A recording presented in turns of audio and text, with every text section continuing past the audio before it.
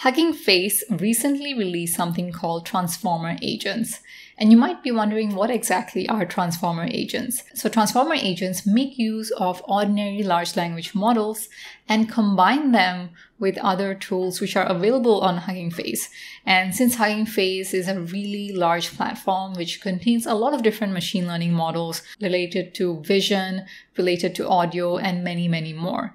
So what it does is it combines these other tools which are available on Hugging Face and combines them with large language models to extend the capability to allow them to do much more complex tasks which they might not be able to do by themselves.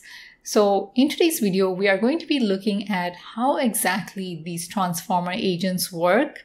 We will also be comparing them with other similar agents out there, and we are going to be doing a short demo of exactly how you can make use of Hugging Face transformer agents. So let's get started. So this is a basic diagram of how these transformer agents work. So imagine you're giving an instruction called read out loud the content of the image I'm passing. And obviously with ordinary large language models, it's not going to be able to visualize or see what the image contains. So it would not be able to answer this question. However, with transformer agents, what we're doing is we're making use of tools. So tools which exist on Hugging Face. So we're going to be making use of image generator, image captioner, and then text to speech. We'll be creating a prompt, which will be, I will ask you to perform a task. Your job is to come up with a series of simple commands in Python that will perform the task. You can print intermediate results if it makes sense to do so. And you can make use of the following tools, etc. So the task is to read out loud the content of the image.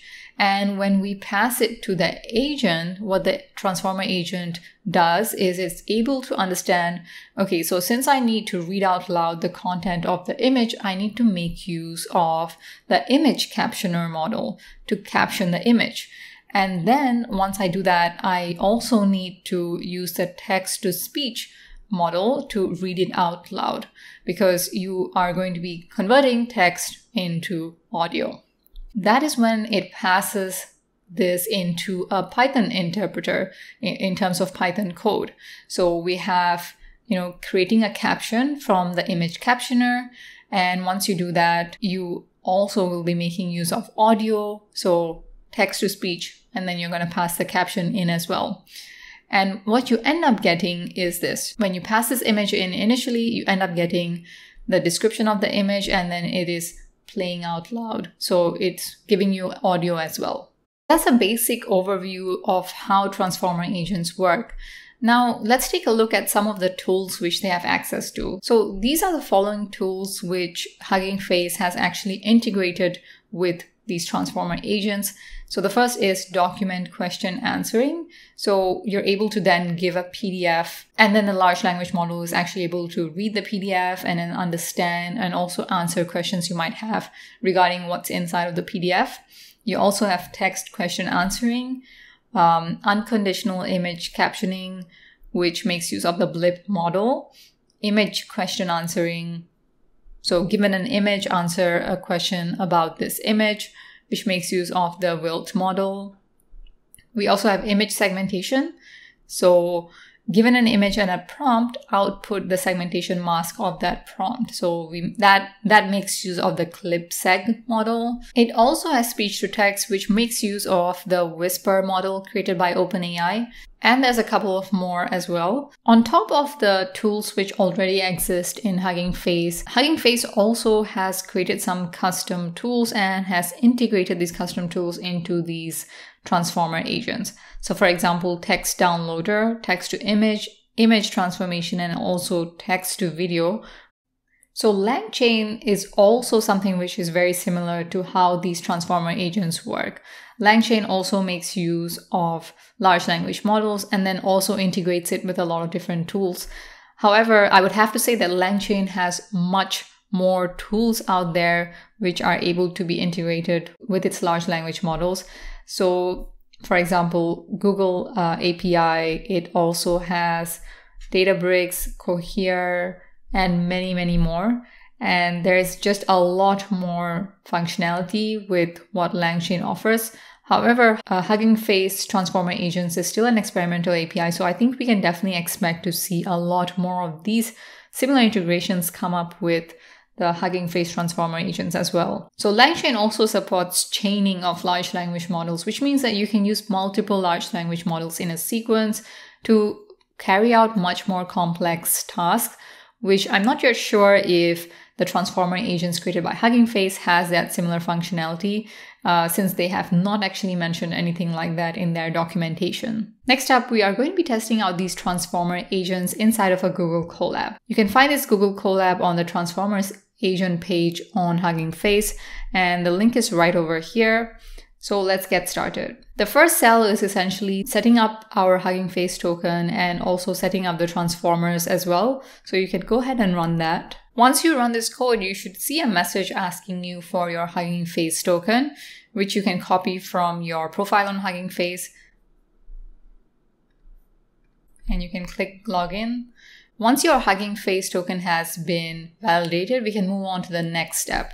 So the next step, essentially, we get to choose what is the base large language model that we want to use. Currently, we have 3 options. So first is StarCoder, second is Open Assistant, and then third is OpenAI's GPT-3. I'm going to be making use of StarCoder, but you feel free to use any other model that you want. If you're making use of the OpenAI model, you will get a prompt to include your API key. So make sure to do that as well. Once you have chosen your model, you can hit run and you should get a response like this. So StarCoder is initialized, and then we can do a test run of the model. So let's go ahead and click this.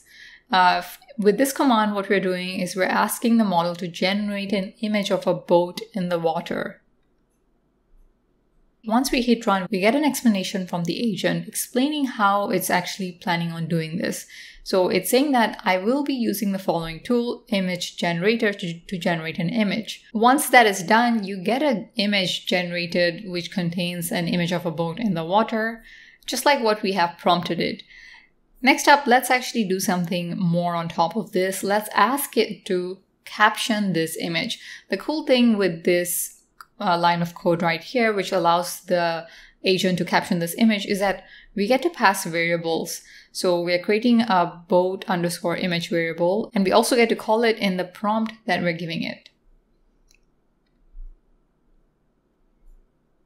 So we get a caption for this image, which is a boat floating in the ocean with a small boat in the background. Currently, we have been using agent.run to run all of the prompts that we have been giving this transformer agent. But next up, we are going to be using agent.chat.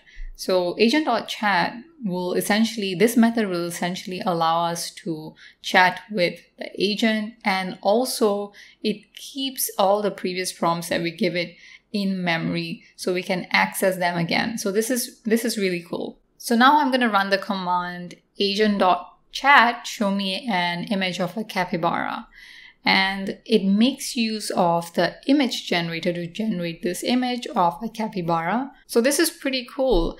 The fact that it's also telling you which type of tool it's using, and the fact that it can generate pretty accurately what we're looking for. In the next command, what we're going to do is we're going to ask it to transform the image so it looks like it has snowed. And when we do that, this is the type of image that we get in return, which shows, snow or fog on top of the capybara. Also, next what we're going to do is show me a mask of the snowy capybara. So what this does is we're asking it to create a segmentation, right? It automatically understands that, and what it says is, I'll be making use of the tool image segmenter in order to do this. So to create a segmentation mask, and this is what we get in return. This is really, really cool, and there are so many possibilities to this because of the type of tools which are integrated with these transformer agents. This is definitely worth trying out for yourself and playing around with different examples as well. Let us know your thoughts on transformer agents in the comment section below. Thank you guys for watching, and subscribe for more AI content.